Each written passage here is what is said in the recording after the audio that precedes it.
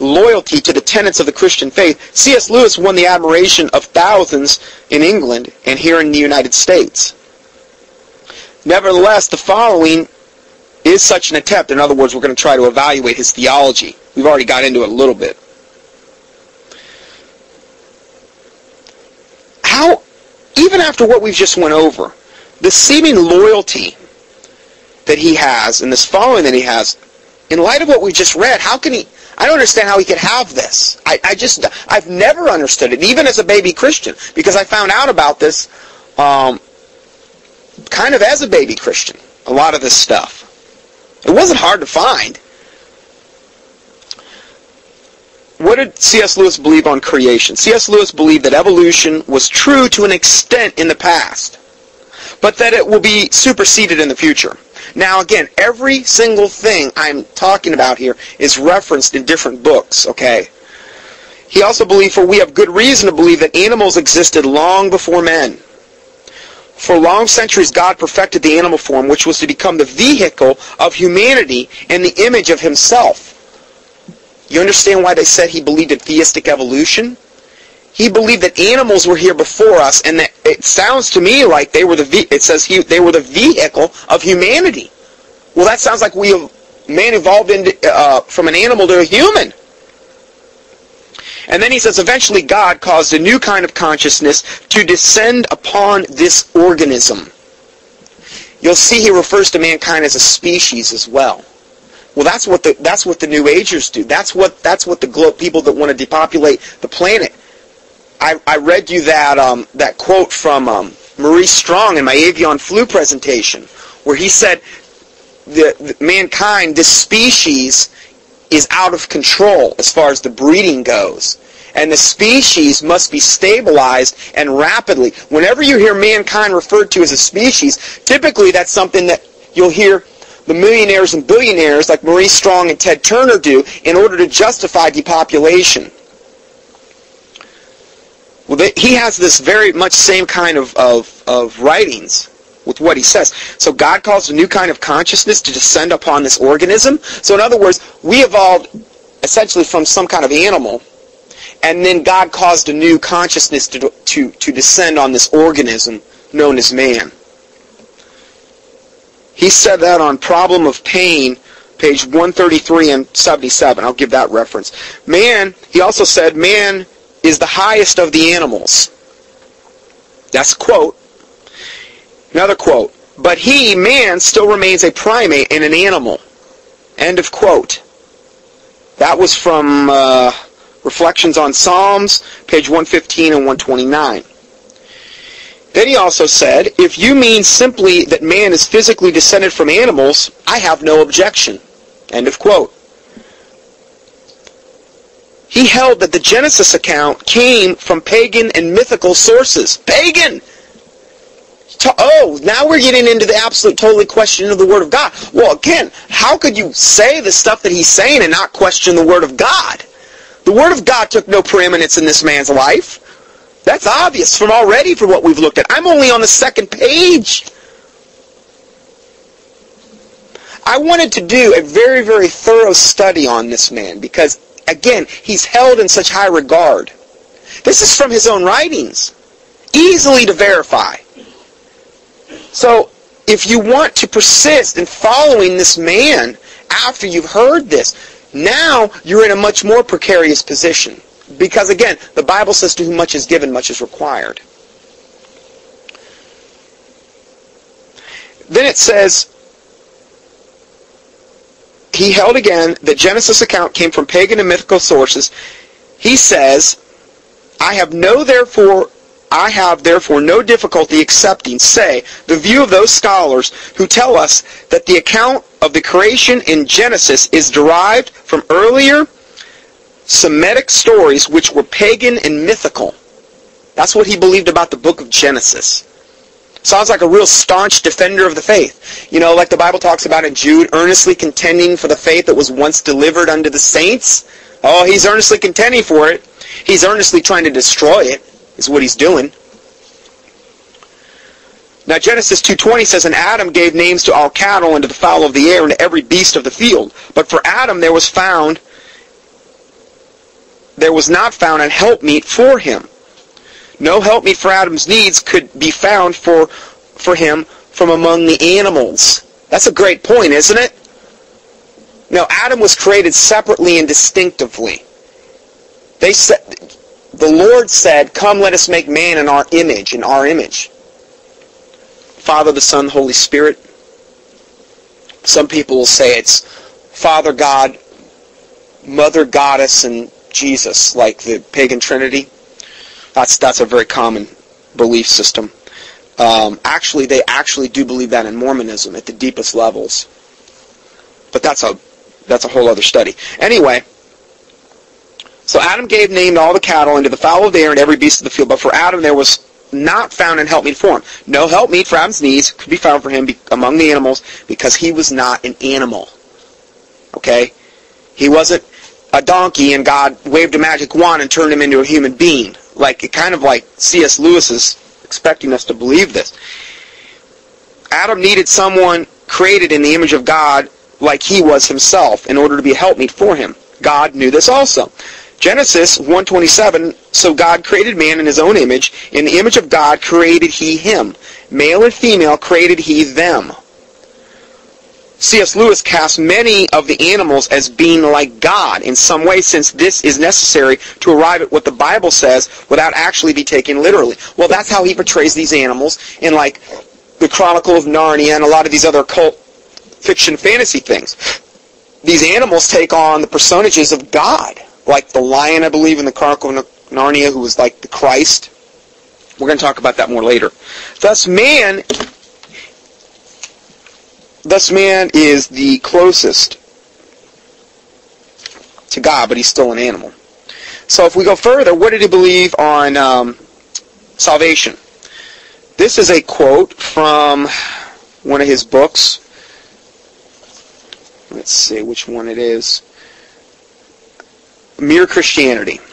This is a quote from Mere Christianity, page 176, 177. There are people in other religions who are being led by God's secret influence to concentrate on those parts of their religion which are in agreement with Christianity, and who thus belong to Christ without knowing it. Did you know that, Doug? Billy Graham told it to him. Yeah, and so did Robert Schuller, because that's exactly what they believe too. Oh no, not Billy Graham or Robert Schuller. Stalwart defender of the faith, Robert Schuller? Oh yeah, I saw him. They said it on TV. The interview, you can go up on Google and watch. Well, I'll send you, if you don't believe me, I'll send you the thing on... Well, look, just do a search for Billy Graham on my sermons. Okay, and go to the PDF file and you can read the whole transcript of the interview. If you don't believe that, then you can go keyword search it on Google or YouTube and watch it. That's a very common thing. Well, I wonder where Billy Graham and Schuller heard about it for the first time. Maybe they heard about it through C.S. Lewis. There are people in other religions who are being led by God's secret influence to concentrate on those parts of their religion which are in agreement with Christianity, and who thus belong to Christ without knowing it? What a bunch of lies this is.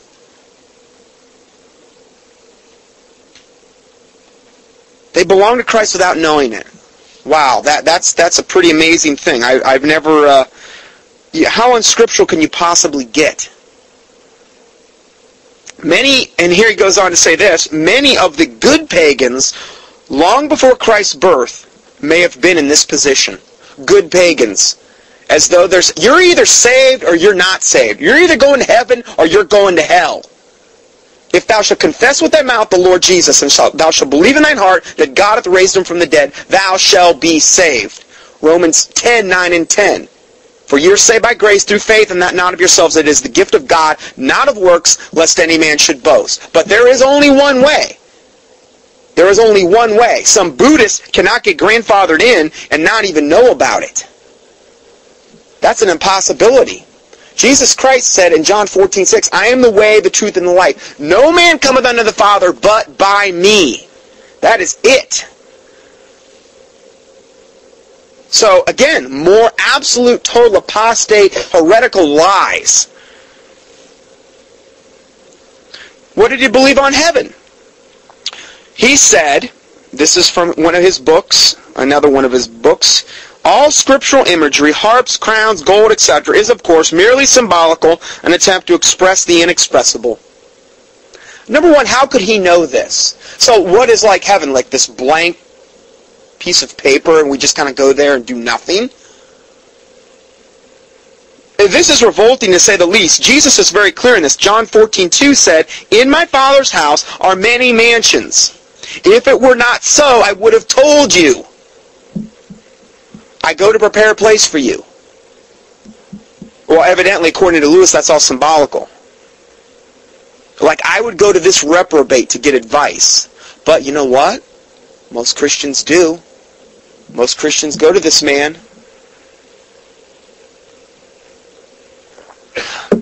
Unbelievable. I'm 3 pages into this, and I think I've heard enough to... But let's really look at this in totality. Jesus would have told us if all the descriptions of heaven were not real. We have to take it by faith or call him a liar. A man cannot call Jesus Christ a liar and be saved, which is essentially what C.S. Lewis does in his writings. When he contradicts the Word of God, you're basically making the Word of God of none effect by your traditions. Lewis's problem with the descriptions of heaven being literal is that he judged the Bible by his own half bushel. As we will see, the Chronicles of Narnia is absolutely loaded with symbolism. So he read the Bible in light of himself. That is, he made God in his own image. Isn't that what most people do? Well, I don't believe God would send me to hell. He's a God of love.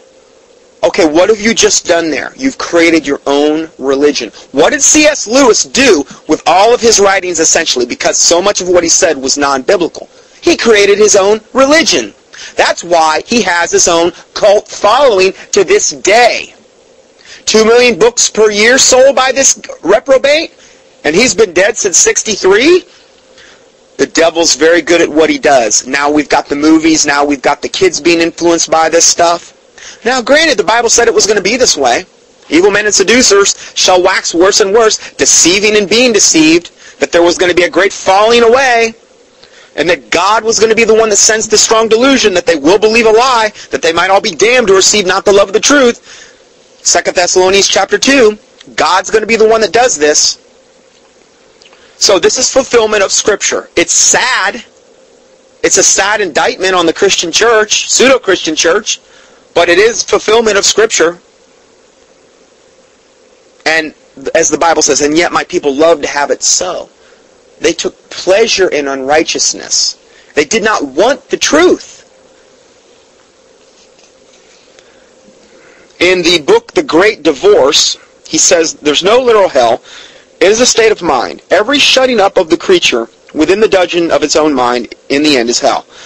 Now, Luke says in 16:23, and in hell he lift up his eyes, being in torments, and seeing Abraham afar off, and Lazarus in his bosom. This was the rich man. The Bible is very clear on what hell is like. No one takes the Word of God literally.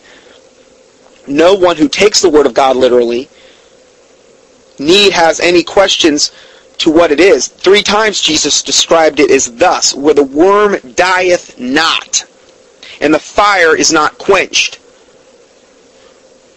Mark 9:44. C.S. Lewis did not want to believe in this because he knew he was going there. Oh, now you've really crossed the line. Whatever. Again, am I therefore become your enemy because I tell you the truth? How could this man have went to heaven?